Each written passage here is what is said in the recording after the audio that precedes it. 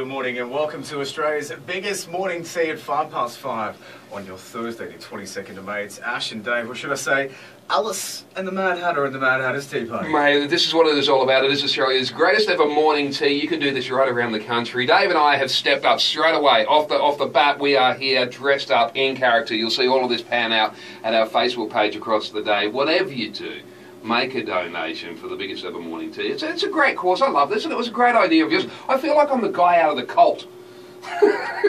I feel like a New South Wales State of Origin supporter who's lost a really bad debt.